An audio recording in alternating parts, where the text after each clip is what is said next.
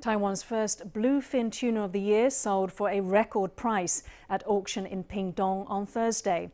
Weighing in at 254 kilograms, the fish fetched 9,000 NT per kilogram for a sky-high total of 2.28 million NT.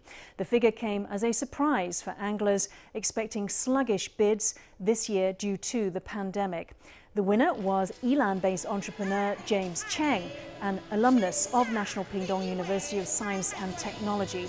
Cheng said that the tuna would be served at a banquet held by his alma mater, as well as shared with underprivileged locals.